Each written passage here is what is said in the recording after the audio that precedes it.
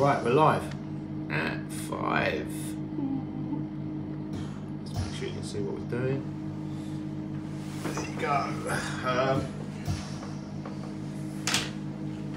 Whoa. Okay, guys, welcome back to Robertson Co. Welcome back to London. Live at 5, early. We're having a little melt up. I need some 9-carat white gold for a job, so I've got some 9-carat white gold in there in this crucible and a little bit of borax flux.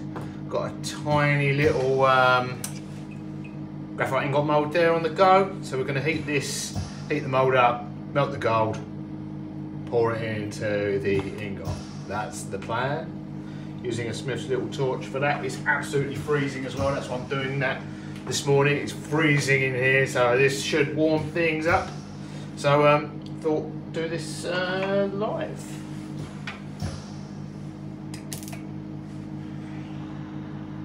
I'll probably turn the light off while I'm melting the gold, and then we'll turn it back on and pour it so I can see what I'm actually doing. That noise is the oxygen generator.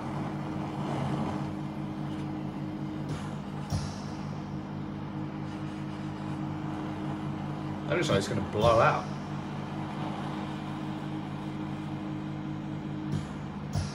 Turn the gas down a little bit. Better.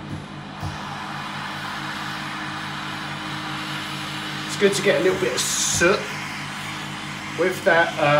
With the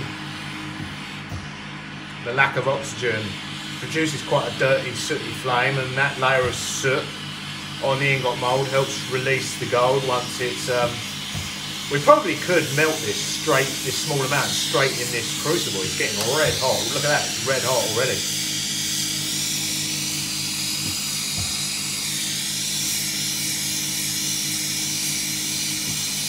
It should be pretty quick because it's quite a small amount of gold, it's just a few grams in here.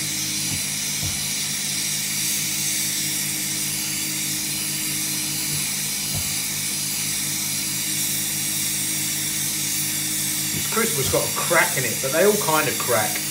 This one's got a crack in it, but hopefully that will fill with flux.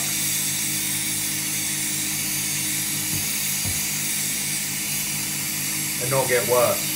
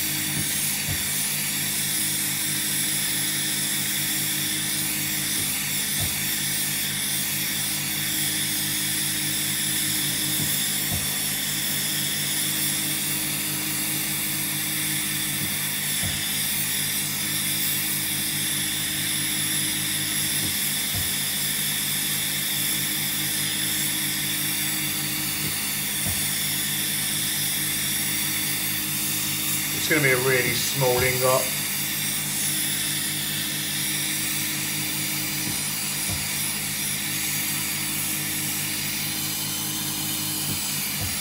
You know what, now that's melted, I'm going to turn the light on.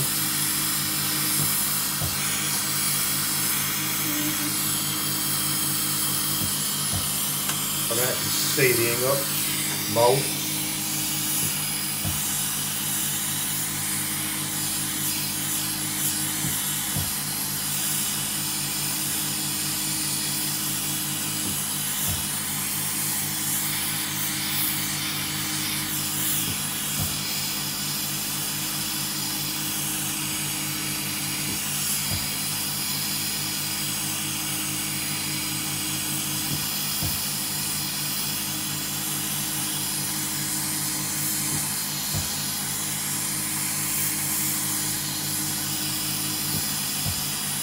I just want some of the residual heat to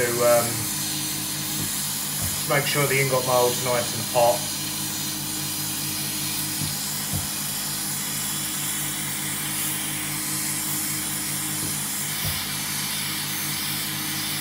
because it's so small and graphite, it actually won't take too much to get the thing red hot.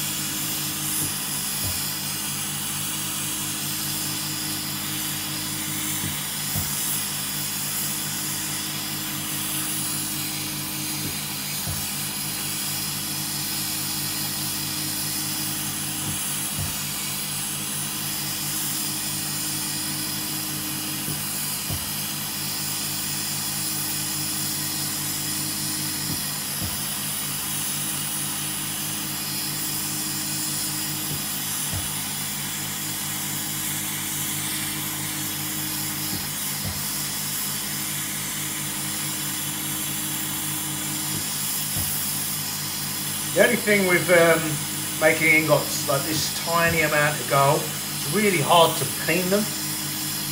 You're not hitting your fingers with the hammer, not the ingot. So yeah, small ingots like this are quite a challenge to process initially.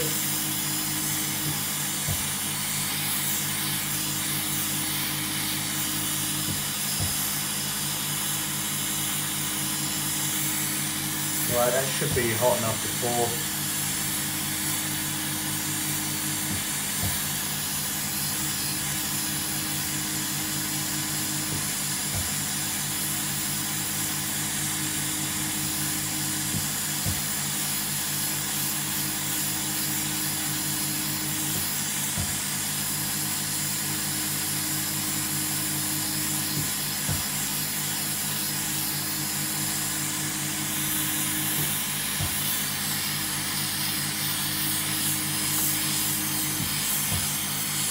Ingot's so hot, it's actually molten in the, oh, that's still molten. Right, I'm just going to reduce the oxygen on that so that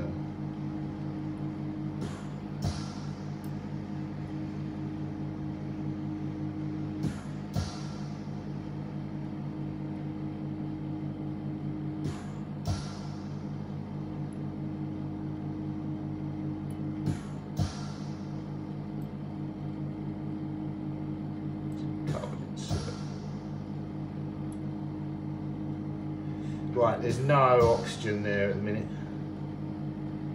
Hopefully that'll cool down nicely. That looks like a ball rather than an ingot. A ball of gold. That should be solid.